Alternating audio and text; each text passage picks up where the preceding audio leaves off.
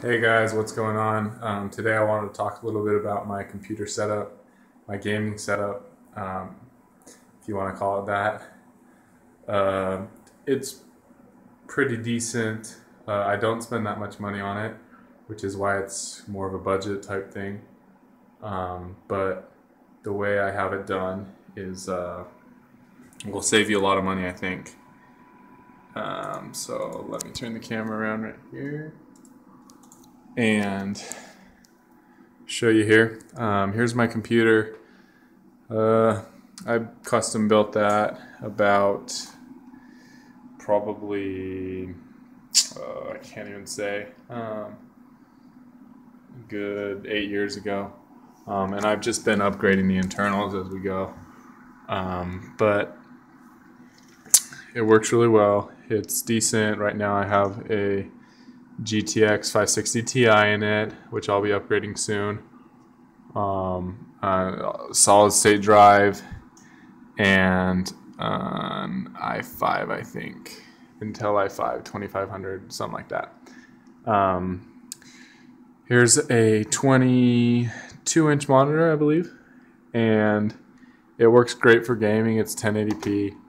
And then I have a wireless mouse and keyboard. As I'll show you, these are both Logitech brands. I highly recommend both of them. They work from quite far away, and that's a necessity for me. Uh, let's see. Oh, and on the side, I just have one speaker. But it is an HS80M, quite a powerful little speaker. It retails for about $200 a speaker, 400 a pair, and I do have two of them. But yeah, I mean, you could get all this stuff.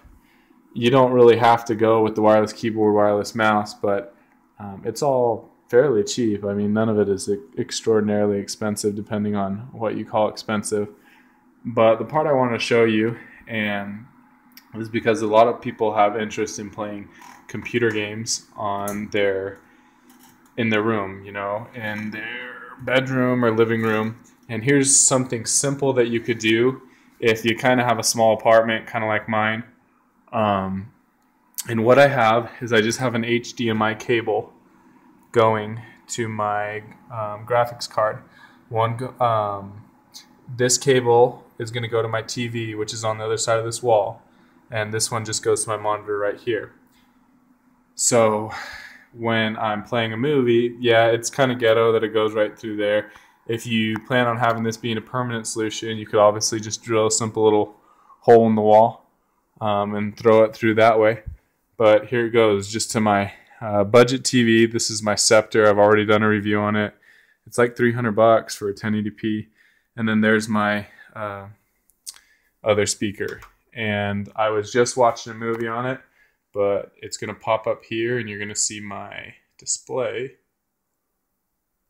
my computer display. So it automatically detects it's HDMI and then it goes right there. And this thing works perfect. I mean, it's HDMI quality when I have good quality movie going. And another thing, so I can just lay on the bed, watch a movie. It's perfect. If I do want to play a game, I can just set that right there.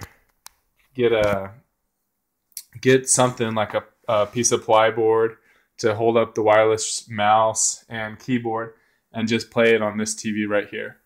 A little more ghetto, but it works great. Let's close that for you. And yeah, so a bunch of people spend a lot of money on HDMI streaming, wireless streaming, or whatever it is. But honestly, I'm super happy with this setup. Uh, and if you have any questions on how to do it or some of the best tools to use, just feel free to ask me. I love it because when I want to play games like really intensely, I could just get here. But always when I want to watch a movie, it's just turning on the TV and, volume control on the TV. I had no problem getting the audio in. It goes through the HDMI, obviously, and then I just have this speaker that just plugs into the audio out on the TV. Works great. Very little distortion, if any. However, just give me give me a comment, question, anything if you would like to do that. Thanks.